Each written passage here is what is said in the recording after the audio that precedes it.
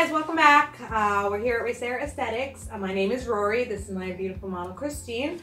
We're here for week 2 of our entry for the Skin Games 2019 in the compromised skin category. Last week we did a 2B bio peel on Christine. How did your skin feel after that?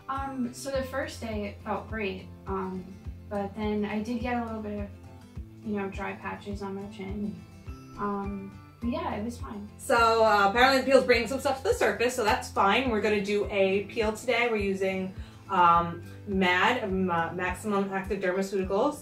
We're going to do a delicate peel on her today. We'll follow that up with some Regenerate.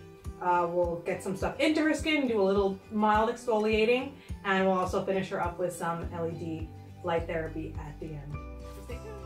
We begin with MAD Salicylic Cleansing Gel, which contains 2% salicylic acid and is perfect for removing surface oils, debris, and old makeup before we move on to our peel.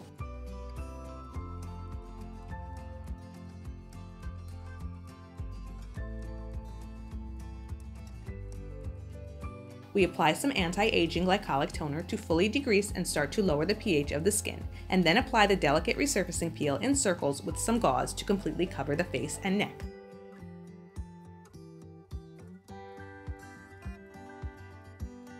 We remove the peel also with glycolic toner to start to bring the pH back up, before fully neutralizing with water.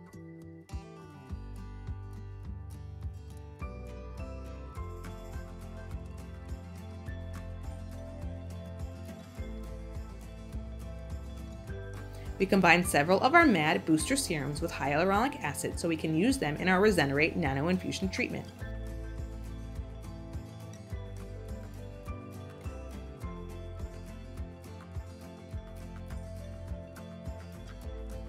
After nano infusion, we see if we need to do any extractions.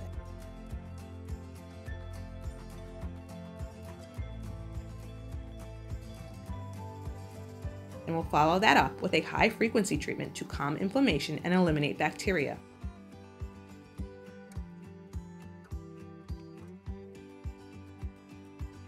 MAD Delicate Skin Calming Gel Mask will go on before we start our LED light therapy with the Soluma Pro panel on the acne setting, which features mostly blue light, which is known to eliminate P. acnes bacteria.